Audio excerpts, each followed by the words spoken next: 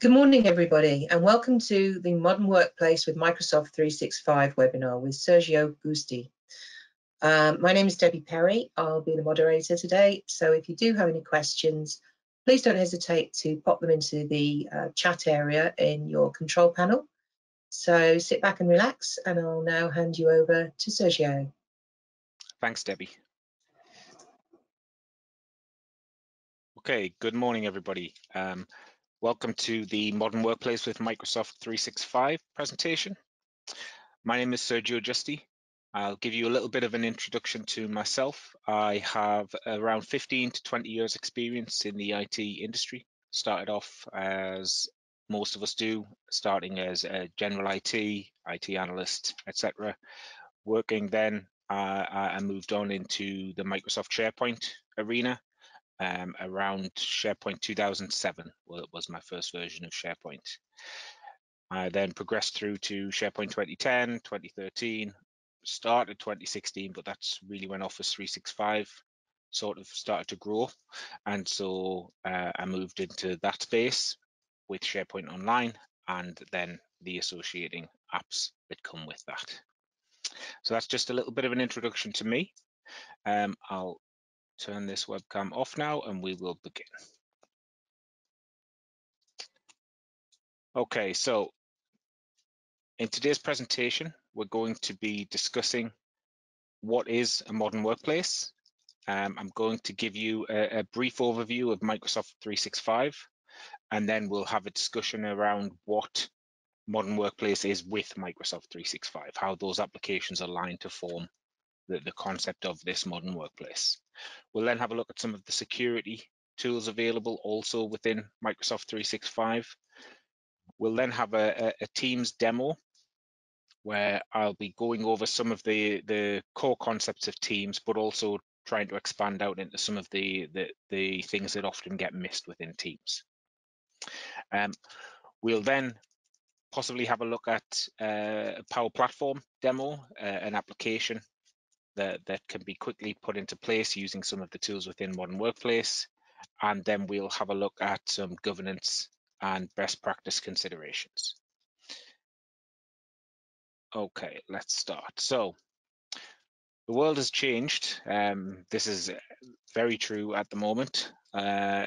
Generally speaking, the world has changed from where it was in terms of employees are working from home more, often dispersed, sometimes or often using mobile devices. There's also 3 or 4 different generations of people in the workforce, which can present a challenge to business. You have the older generation who are used to doing things the old way, and you have the younger generation who have grown up really with having everything on an app. They're used to using their mobile devices, phones, tablets, and they expect an app to be able to do the majority of the tasks that they're required to do. Security also from an outside perspective has never been so great as it is right now. And also the world is a giant network now. Data is connected and easier to obtain. Data that you have that you think is yours is not necessarily always secure, and that information is moving between devices and systems, often without you knowing it. So what is a modern workplace? Well, the best way to sort of describe that is to start thinking about what was the classic workspace. So the classic workspace was businesses having their own premises, all of their staff working in those premises, typically 9 to 5, all of their software that they're running to run their business sitting on servers inside of their own business, and those are sitting on their premises. The modern workplace, however, is not the same. If we fast forward to now, we have more users are tech savvy, using digital. Life has become much more fast paced, much more mobile, and people tend to work across different devices. And there's definitely a work-life blur in terms of getting home from work and still being at work, or starting work in the morning before you even head into an office or to see a customer. So let's take a look at what Microsoft 365 is. So Microsoft 365 is really split into two areas, taking aside security. There's a communication and collaboration side, and then there's also a productivity and automation side. But on the communication and collaboration side, there's a whole host of different applications: Microsoft Outlook, Microsoft SharePoint, Yammer, the Office applications, Word, Excel, PowerPoint, etc., and Microsoft Teams. And these tools are all designed to enable your users to communicate and collaborate more effectively. Now, the backbone of all of Office 365 is the SharePoint application, and we'll talk a little bit more about that when we come to the Teams demo. Backing up the Office 365 piece is something called an Office 365 group. So whenever you create an Outlook group or a SharePoint group or a team or various other applications, Microsoft Planner, you get a Office 365 group created in the background. And this thing controls your membership, so who are your owners, who are your members, and that then works across all the different apps and services within Office 365 to give you that security and give you a central place for your compliance in relation to that. As I mentioned, the other side to that is the productivity and automation side. So there's the Power Platform, which is Power Apps, Power Automate, Power BI, and now Power Virtual Agents. There's also inbuilt into that a thing called AI Builder, which is sort of a junior version of a lot of the cognitive services functions from Microsoft Azure. And there's also then something called connectors, which is essentially integration between systems. So you can connect one system to another system fairly easily and seamlessly using the Power Platform. In addition to some of these apps, I would also say that SharePoint, Teams, and Planner also fall into the productivity side. You can use those apps to automate and build brand new business processes. And again, that's all backed up by Office 365 groups, security, and then sitting at the background of all of that is something called the Microsoft Graph. So this is an AI from Microsoft that sits at the back of Office 365, and it essentially sits and watches what everybody is doing in Office 365, and then it tries to give you assistance while you're working. So as an example, let's say you're working on a document, and that document is saved in SharePoint, and that document that's in a SharePoint site linked to a customer account, which is linked to something in Dynamics. When you start working on another document for another customer in a similar situation, if that customer has had documents created from other users around your organization that you have never seen, you've had no visibility of, you don't know exists, the Office Graph will offer those documents to you as content that may be related to what you're doing based on the relationship of you working with the same customer that those documents are tagged against. We can have a look more at that later. Okay, so modern workplace with Microsoft 365. I thought the best way to start with this would be to simply offer you a scenario. So I can't give you the real business name. I've just changed it to say Contoso. But in this scenario, we're going to look at this company called Contoso. So this is a real customer of mine. They're a multi-utility connections company. So what that means is they're essentially going out and laying, when a new estate is getting built across the UK, they send out engineers to lay gas lines, water lines, electric lines. So they are heavily regulated, and they approached me with a problem that they were facing in terms of how they were running their business, essentially in terms of how they were running the management of the tasks given out to their engineers. So the problem they faced was that each engineer across the UK, and there were hundreds of them, would start work on a Monday. They'd go into their local office, they'd get given a set of tasks for whichever estates they were working on that week. told what jobs they were going to be doing, and they'd be giving a big paper pack of each of all of the documents that they needed to fill out and sign and complete as they went through their work.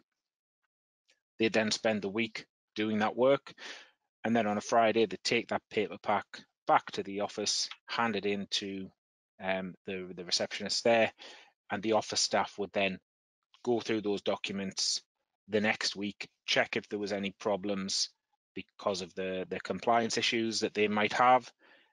Once everything was confirmed, they'd then enter that information into another system. If there was a problem, they could immediately raise it with the engineer who was local, who would then be able to go back and resolve whatever problems there were. So they decided, based on various factors, that they needed to close. They had about 75 different local offices around the UK. They decided to close those and centralize to streamline. So they created 3 central hubs across the UK. This generated issues that they hadn't considered. So they were aware of the processes that their engineers were going through, but they were not aware of the volume of paperwork that was coming in or the volume of mistakes that were happening and how the office staff were dealing with those. So what happened when they centralized is they suddenly found they had engineers who no longer had a local base. So they were having to get mailed out their paper packs for their work. Sometimes the mail would go missing. Sometimes the engineer would claim they didn't get it, and the company was unaware if that was true or not. Once they got the paper pack and they went out to do their work, they filled it in, but they might not return it to the central hub for weeks or months based on sometimes what the guys were doing, because these packs were sort of 50, 60 pages long for each one. So this was not a small amount of mail that was being sent out. And what they do, because there was so much mail, whereas before they would get in their van, they would drive up to the local office and hand it in. Now what they were doing is they were just saving it up until they had a sufficient size, and then they'd arrange a courier to come and get it and send it off to the central hub. This caused several issues. One, the paperwork was going back into the office late, which meant when it got checked if there was any problems, it was quite often causing an issue in terms of how to go and fix that, because if you consider the scenario where I've gone into a housing estate, I've laid a load of electrical lines, that's done. It's now, say, 3 months later. The office have finally received my paperwork back. They've found out that there's a problem. They want me to go and fix that. Unfortunately, the builders have now built houses on top of the where I've laid my line, so I can't just turn up and dig up that ground anymore. So that could cause a lot of issues. There's also regulatory issues around that. So as well as the regulatory issues, which were heavy, there was also an introduced to this scenario a brand new cost of all of the mail that was going back and forth. And also due to the volume of the paperwork that was coming in, the business had under anticipated the amount of staff they would need at these central hubs in terms of managing that paper load coming through. So that was the scenario that they came to me with and said, how can we solve this problem? What can we do to use the modern workplace to resolve the issues we've got, speed up this process? How can we digitize this in some way? So we started off by building them a SharePoint site for their users. So this isn't the actual one, by the way. This is a demo that I've just put together for this presentation, but it's a simple SharePoint site. It'll let them pass out news between the office staff, between the 3 hubs. It also put a central place for all of the paperwork for all jobs that were going out to the engineers. So what we did was we built this SharePoint site, and then for every job that was coming through, the company would have arranged this ahead of time. So the office staff knew before the work was getting passed out to engineers when the jobs were coming in a couple of months in advance. So they would come into this SharePoint site and they would create a new planner board for management of all the tasks in relation to that job. And then they would assign all of the tasks to the relevant engineers in each of the planners. And then they would attach the documents required into the job paperwork document library inside of SharePoint for the engineers to use. The idea was the engineers would then use their mobile phones and they would be able to then access the paperwork on their phones or their tablets, complete those documents, which would immediately be saved straight back into SharePoint, which could notify the office admin staff instantly. So they could check the paperwork while it was being completed and point out any issues or any errors that were happening, which immediately resolved the delay issue. To enhance this, however, what we decided to do was, after we did some tests to make sure the users could use the system, and when I say that, I don't mean the office staff, it was more the engineers out on the road. So these are people who are digging up roads and laying electrical pipes. They had not, under any previous guise for their role, used a tablet or a phone to do any of their work. Everything was done with paper, and we were now switching them over digitally. So we did some tests to make sure that could all work properly.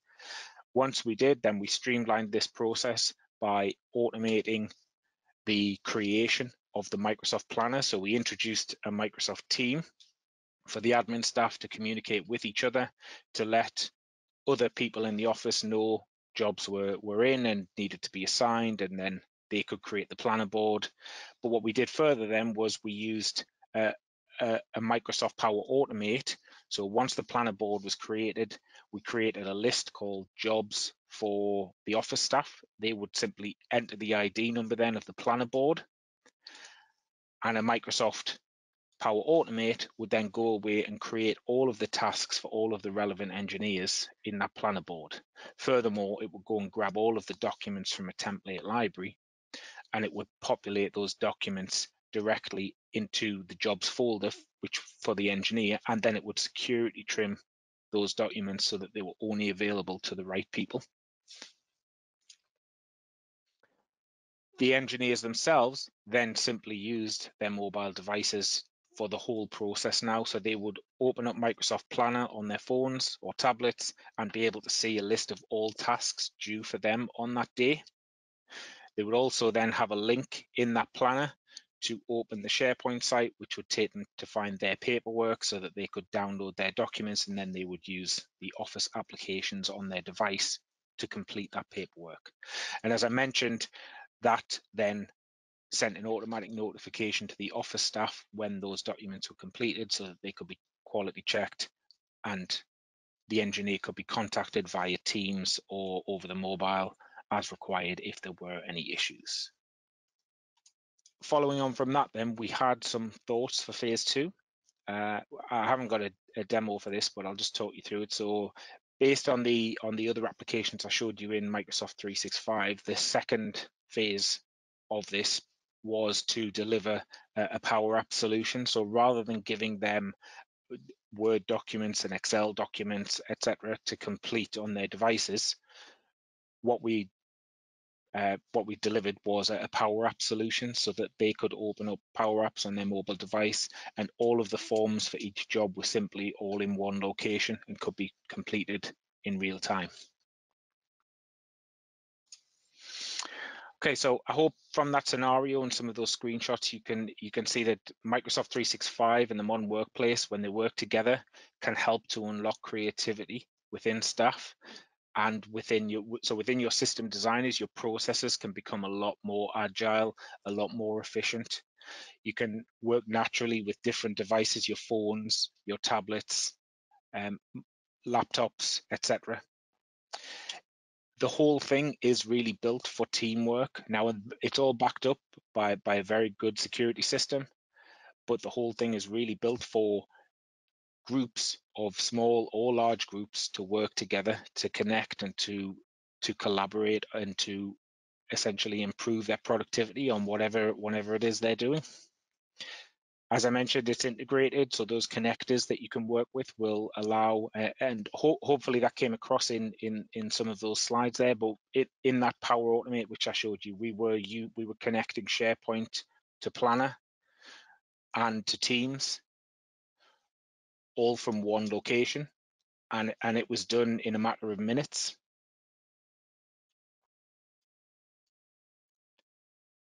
And then backing it up is some security tools. Now, I'll not linger long on this one because I do have a better slide to show you for that. So EMS, it's called Enterprise Mobility and Security. So this backs up Office 365. So it's part of the Microsoft 365 suite. It is an additional license, or you can get it if you've got an E5 license.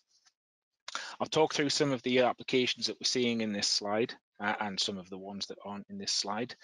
So there's information protection. So this helps you to protect your sensitive data everywhere, even in motion and when shared, so you can gain visibility and control over how any file is being used with a comprehensive and integrated information protection solution.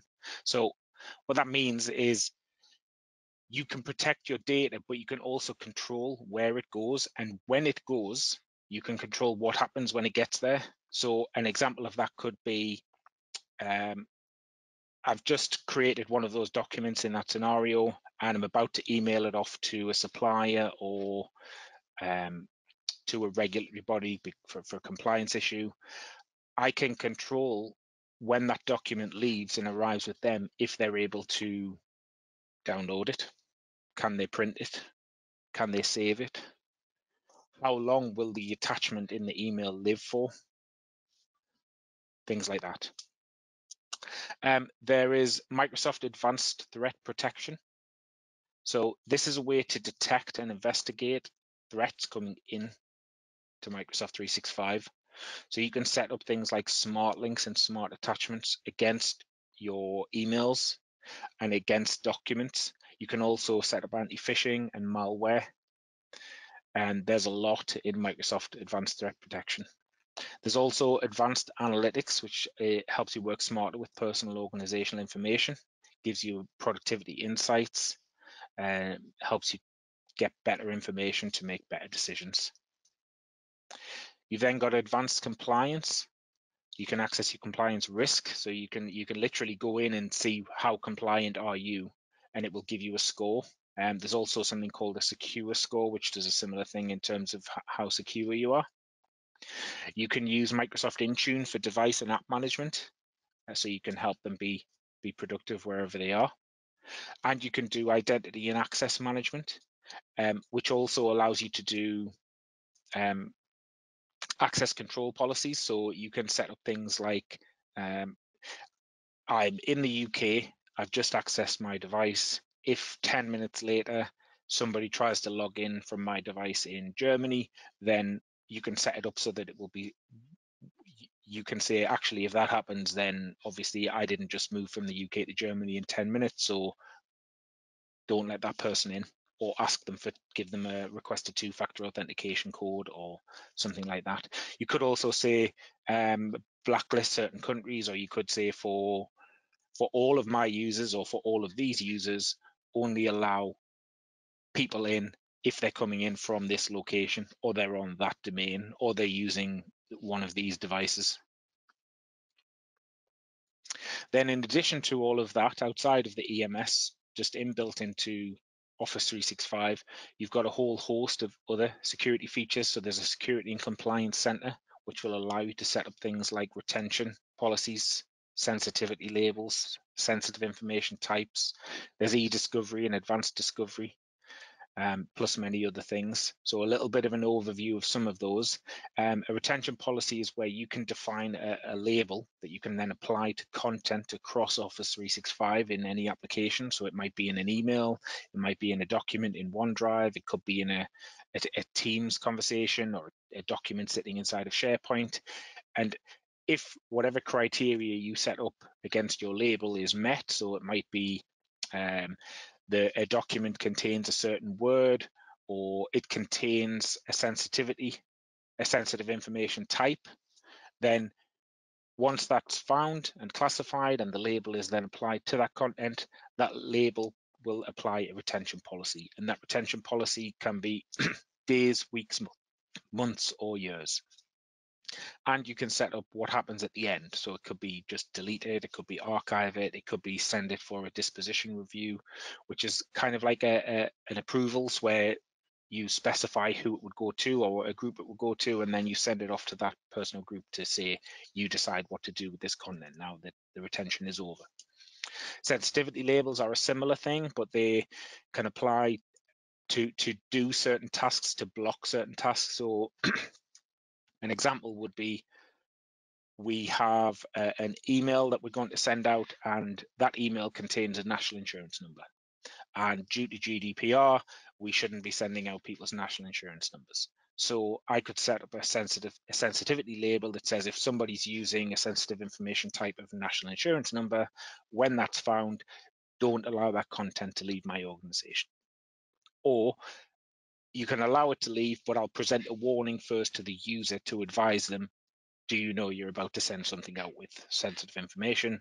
Do you wish to proceed, yes or no? There's also e-discovery and advanced e-discovery for putting holds on content, so you can go and search for content as a group across the Office 365 estate based on certain criteria, and when you find that criteria, you can lock those records.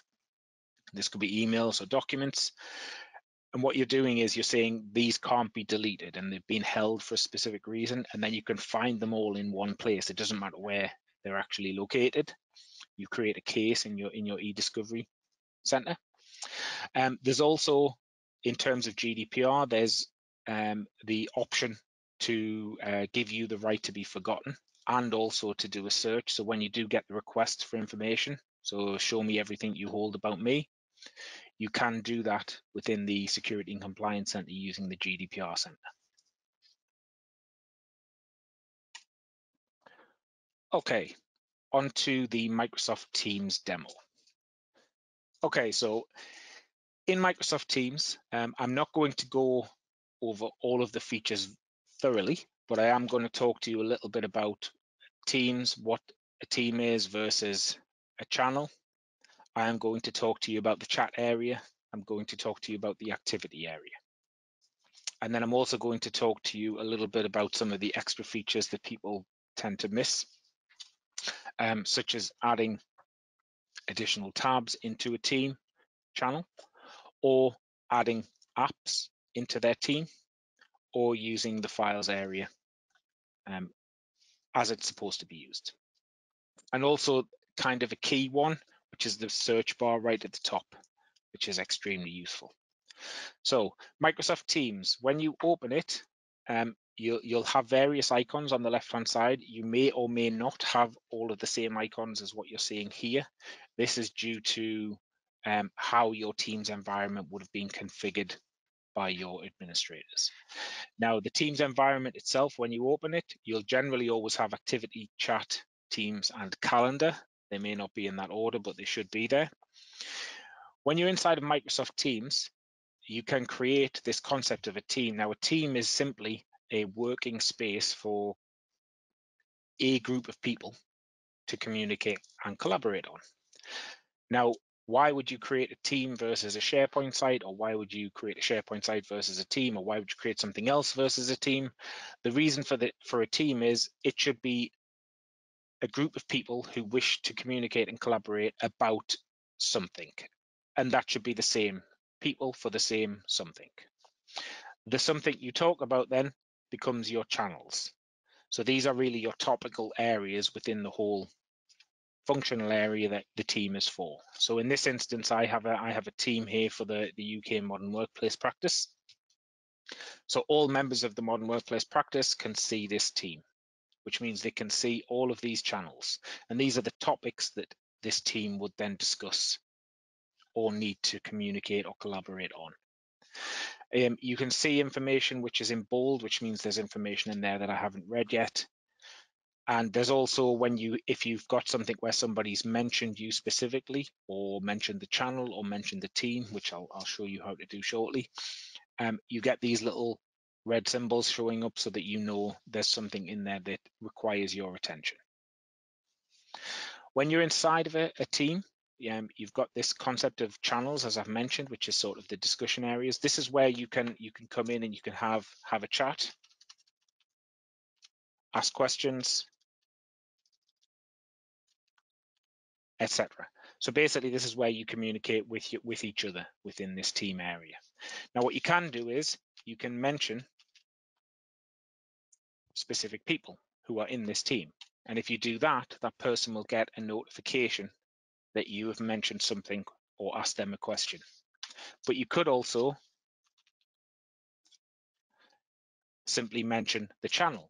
So if you do that, the @channel, you will mention the entire Power Apps channel, which means anybody who can see this channel, which is everybody in the team, will get a notification.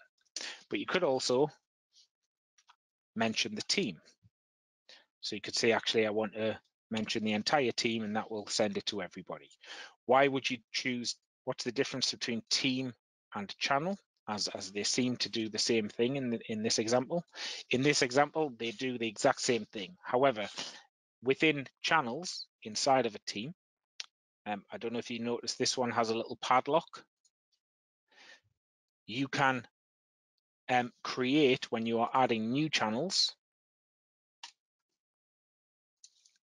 private channels, which are then only available to a subset of the members of that team. So why would you mention channel or team? If you were in here, you'd want to do @channel, so that you don't tell everybody in the team that there's a notification for them, because they won't be able to see this area. When you're in your channels, as well as your communications, you can also have a files area for sharing files. So these can be things that you're sharing with other people in this team around this topic, this channel. Now, these documents are actually sitting inside of a SharePoint site. So everything pretty much in Office 365, most of the core applications, whenever you create one, you always get a SharePoint site. And that's a key consideration, really. And we'll talk about that later when we come to the governance section. But that's something to consider when you are making your teams, or making your SharePoint sites, or making your planners, or making your Outlook groups, etc. That you're always going to get a SharePoint site, and how you then architect and build out your system should be considered. So in this area, I can add new documents, or I can simply upload documents from my local computer. You've also got, dependent on the channels you're in, additional options.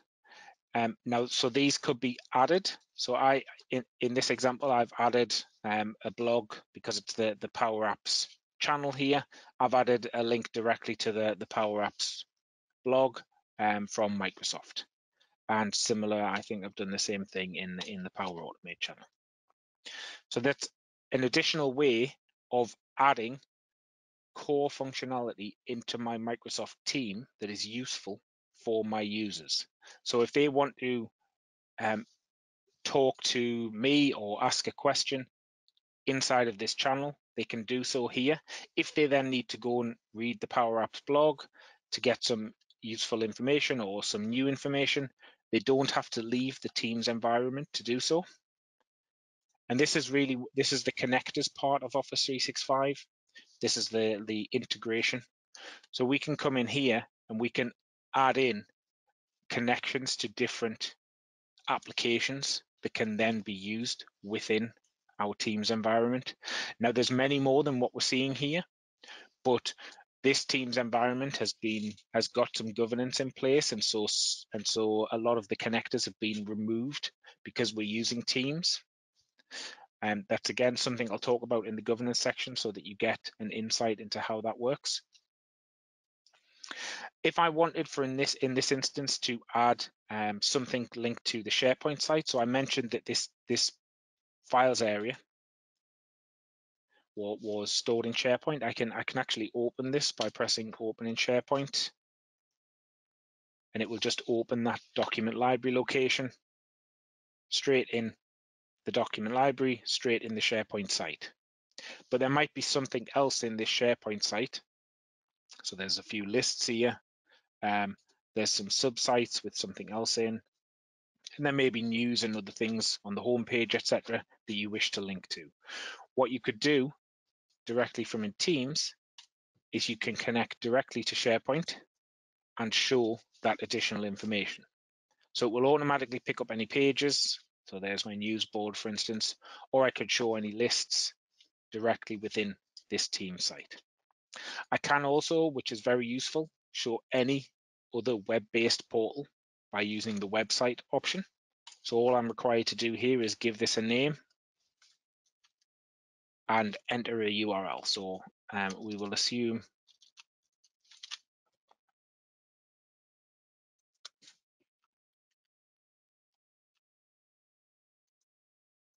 no, that's not valid. All right, there it is. So here's a way for me to put a website. Now, let's assume I've got some sort of other web portal. Maybe it could be my internet portal, my extranet portal. It could be a supplier portal from something else. It could be some other software, a dynamic system, Dynamics Finance and Operations or Dynamics CE. I could have that information in here directly in my channel. It could even be a deep linked URL, which means I could be linking specifically to something that's in relation to this channel rather than just going to, say, the Dynamics CE homepage. So that's a way of using extra connectors within Teams just to make your site a little bit more user-friendly. So an example could be, so here we've got Microsoft Stream. This is a good way for creating training content. Create your training videos, pop them into Stream, and then you put that as a tab in your team so that when people arrive here, say for instance, I had some training videos for Power Apps, I could have those training videos directly shown here. So people don't need to go, oh, where's the training content for Power Apps? They don't need to think about that. When they land in this channel, the training content is there along with my communication between the team, any files in relation to this subject, and anything else I've wished to share.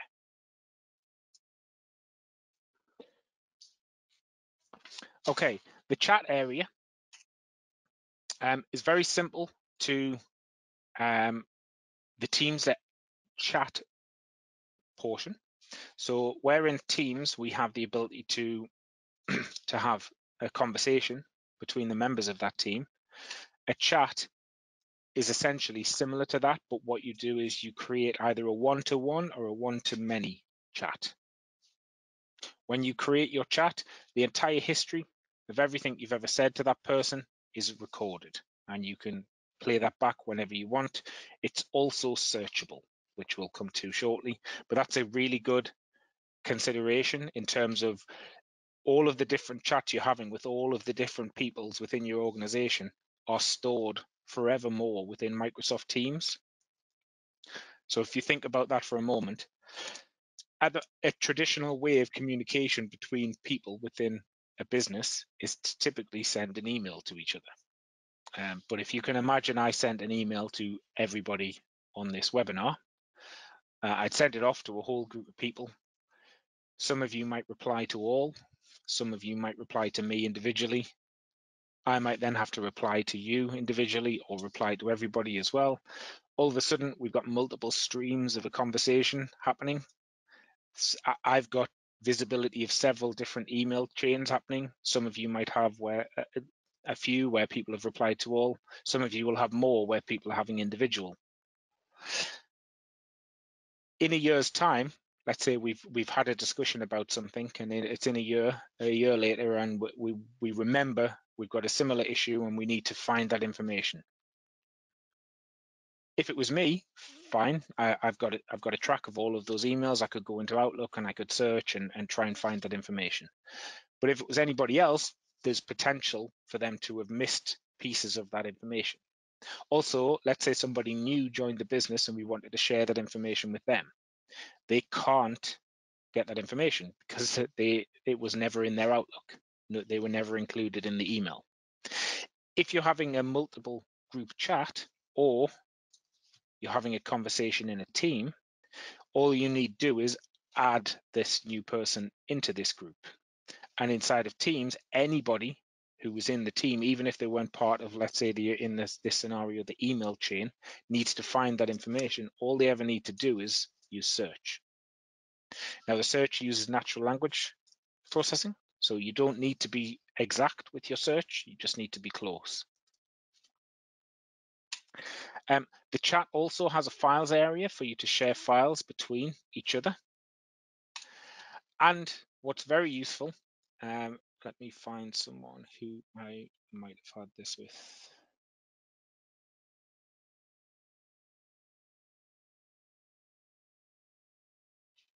No, I don't. I think I have. But in the activity area, you'll see it brings up a list of every chat you've had. But what it's telling me is where that chat took place. So I can see which team it was in and which channel it was in that team. Why that's useful is I might know that I had a conversation with this person at some point about something, but that might have been in any channel, in any team that I'm a part of, and I might not remember where I had that chat with that person. So what I can do using the chat functionality here is if I go to the activity tab against that person, and if I don't have a personal chat with them, I can simply start a new one. So let me pick somebody I've never spoken to, but that I might have had a, I'll just pick this guy as an example. So once I've started a chat, I've got this activity tab. Now there'll be nothing in there for this guy because I've never spoken to him before. But if we think about this scenario where I've got James here and I've got my activity, this is showing me all the conversations that I've ever been involved in with this person. Not necessarily they were speaking to me, but it's just a conversation that I've got visibility of that they were involved in and I was involved in. So in a team, let's say there's not that one. Let's have a look here.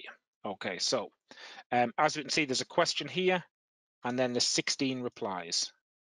So if any of these guys who are in here, so David here and Andre, if one of them was in here, if you can imagine I'm David and this was Andre, and then you went to the activity option, you would see that activity being listed in here.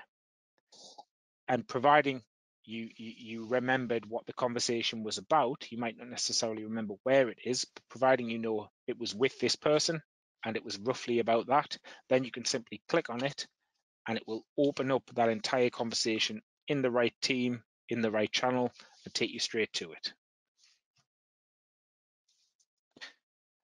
Then you have your activity feed. So the activity feed, this is definitely should probably be your starting point. So when you land in Teams, your activity feed will hold a list of everything in chronological order with the latest one at the top, showing you any time you've been involved in something.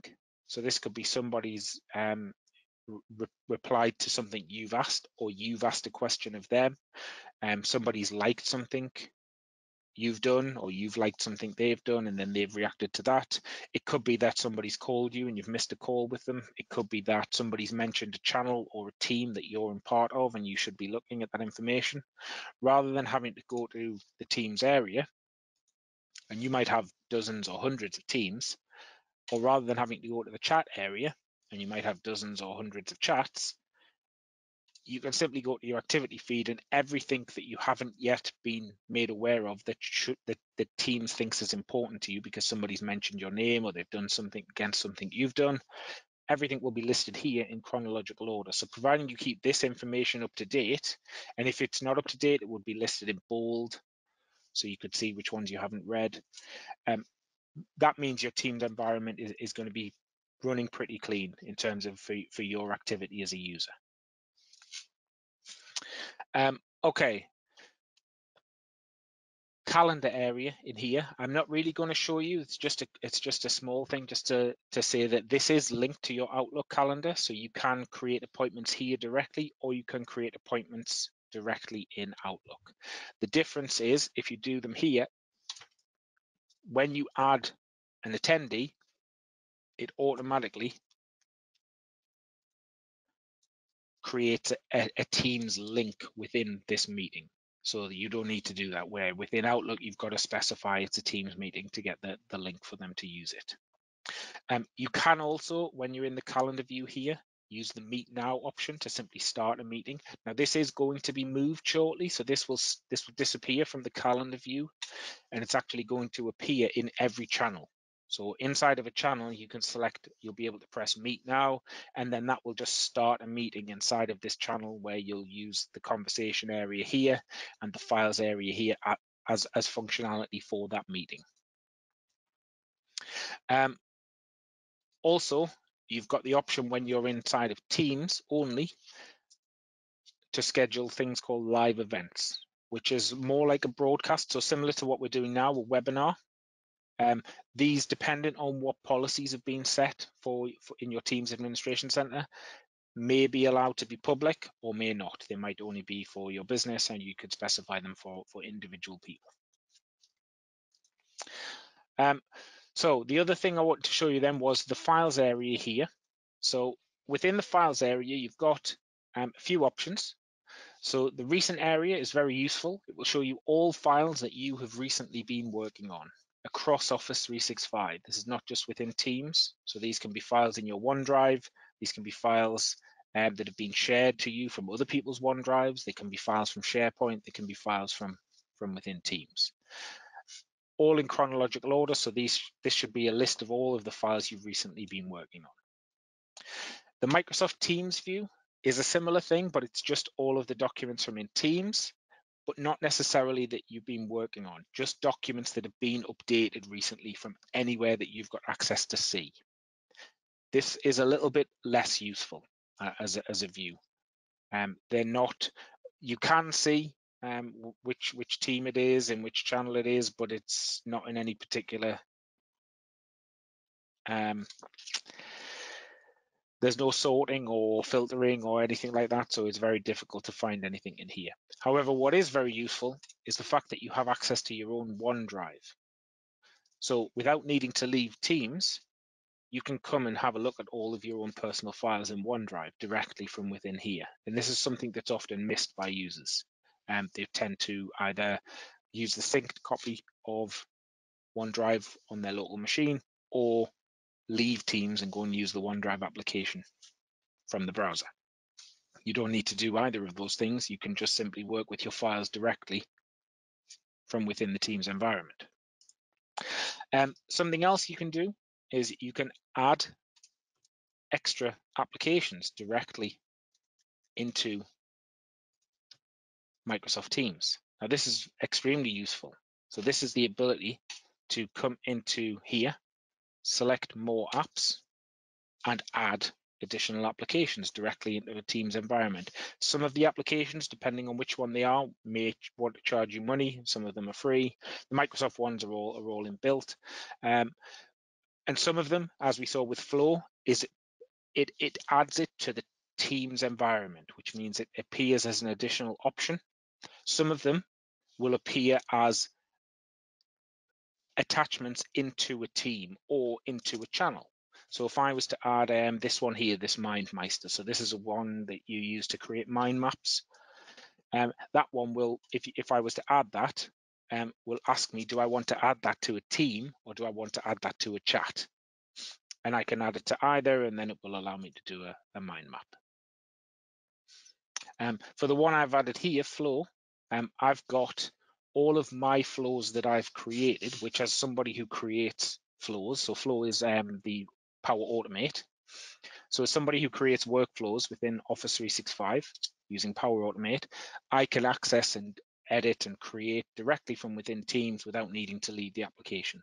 However, for most users, they probably won't be doing that. But what is really useful is I have access to my approvals section.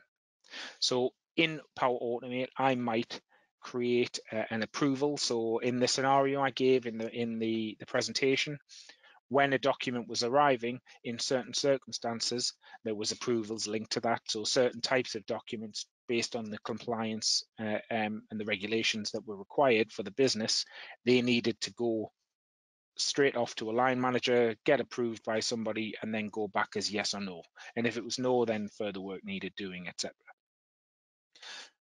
As somebody working within Microsoft 365, if somebody wrote a Power Automate that said when X happens, send an approval off to Y and Z. As the person who is Mr. Y or Mr. Z, I can come in here and see all of the approvals waiting for me without needing to leave the application. Now, I will have gotten these as emails as well, and I will, if I've got my Power Automate installed on my mobile device, I will get a notification as well, and I can do it from there. But while I'm working, and I use Teams, this is my primary application now. I use Teams every day. I sit in here, I have all my communication in here. I discuss various topics with my team.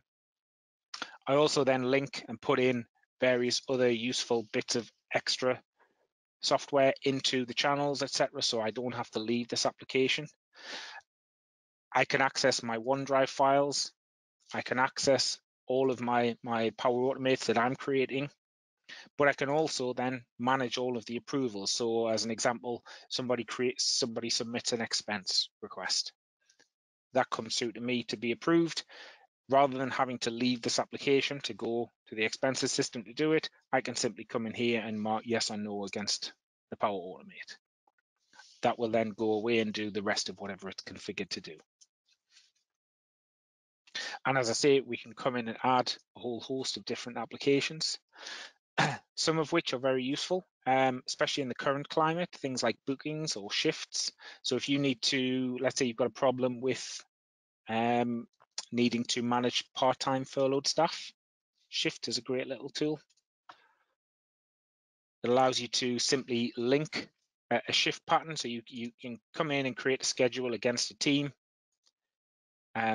build a type. So this is for an example I was doing. So I've got warehouse and then a store, and then you add different people into your group, and then you can put in.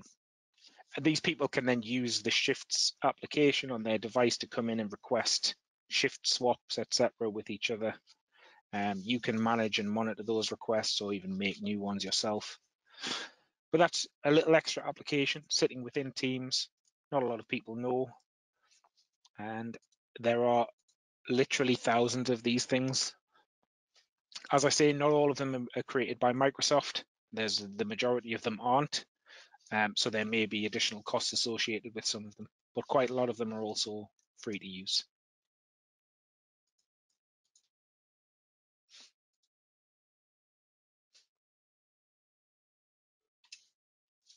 Okay, so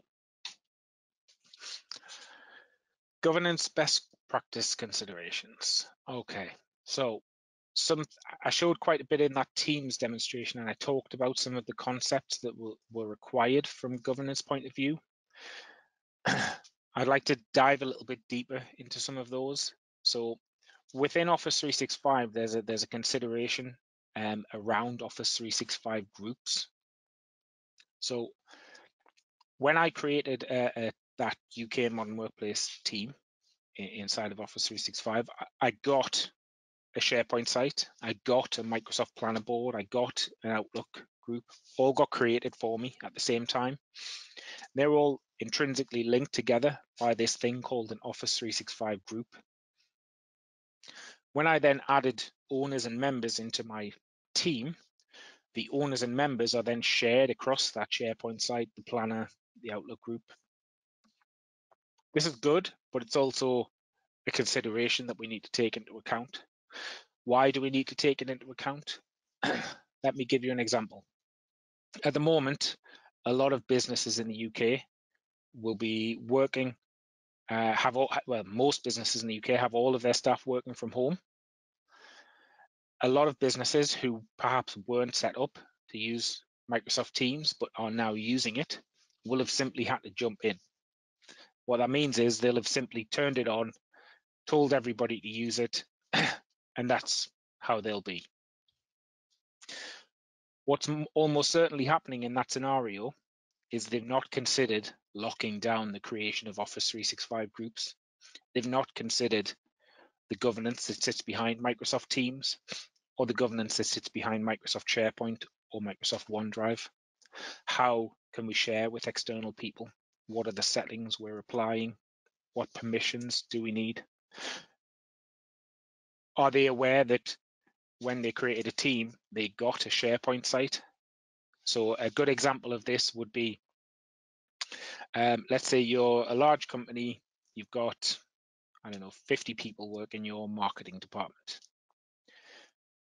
Somebody started using Teams and they decide, actually, we need a marketing team because I'm working on this project.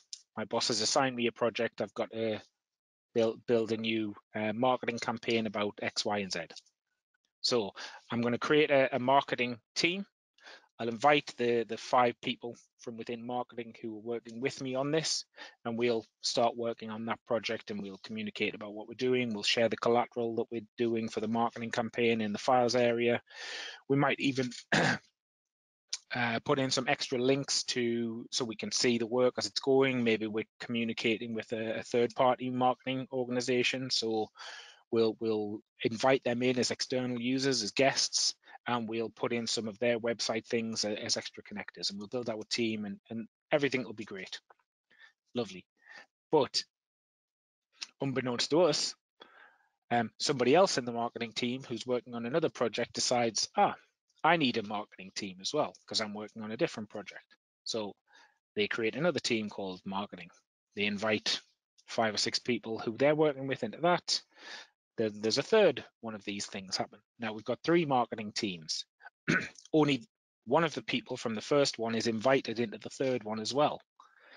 So when he opens Teams, now he's looking at 2 marketing teams and he's wondering what's going on. He's like, I've got 2 marketing teams and they've got similar channels about, collateral and events and all this kind of stuff. Which one should I use? Should I type things into here? Should I add my conversation into there? What if I put the message in the wrong place? Where should I put my files? Should I put it in this marketing team or that marketing team?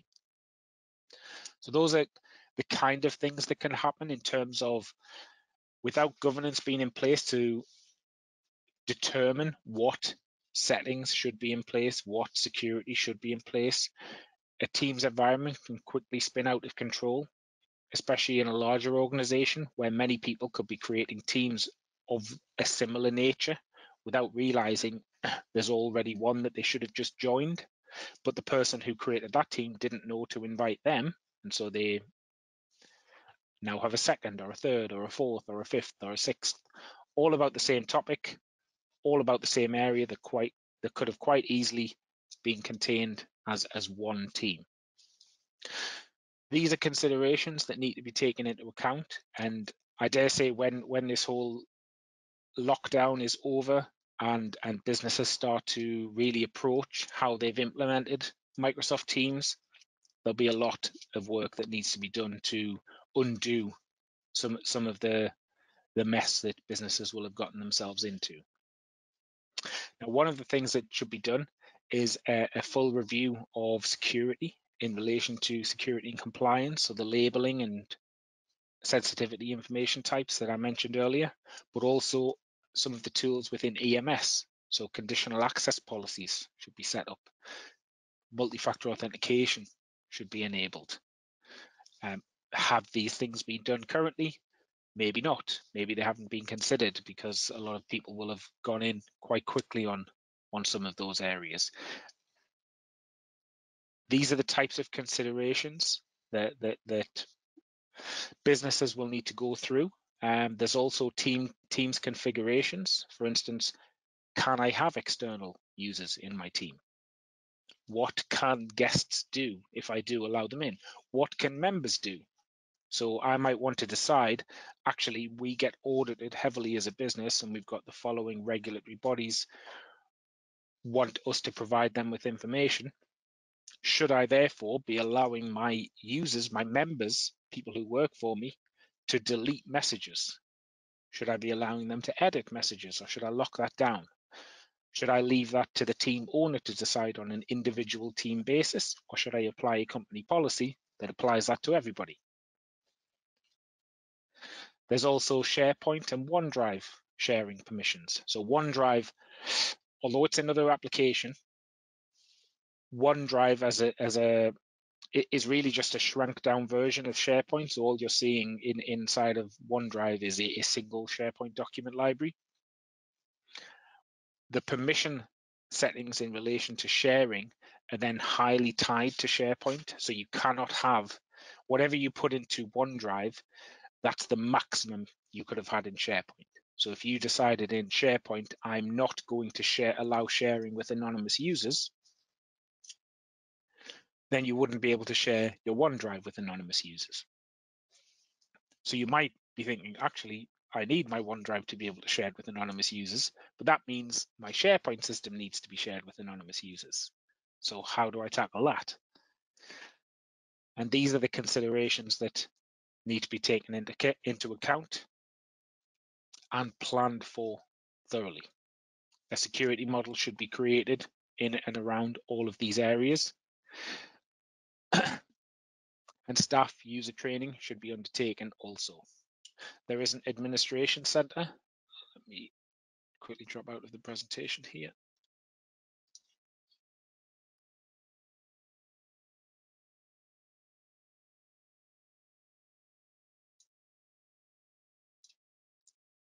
There's an administration center for a lot of things within Office 365, and this isn't even the things that could be connected from Microsoft Azure.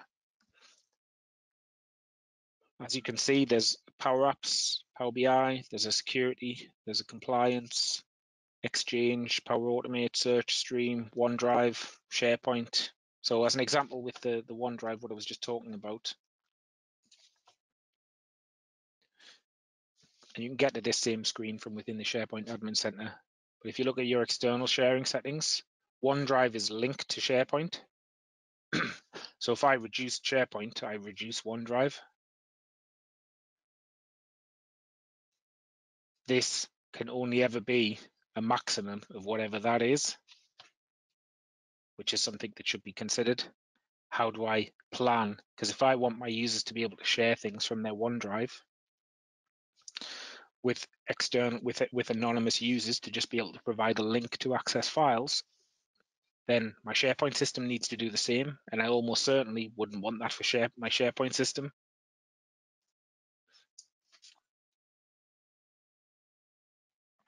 So there are very serious considerations around governance within Microsoft 365 to take place. These should ideally be done before you implement Office 365. Some thought should be done around security, around sharing, around external access, conditional access, device management, mobile application management, information governance in relation to sensitive information types, content retention, and so on.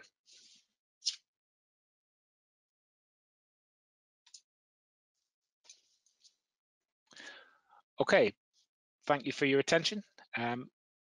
That's the end of the webinar. Does anybody have any questions they'd like to post into the chat? And we can go through those. Otherwise, thank you very much.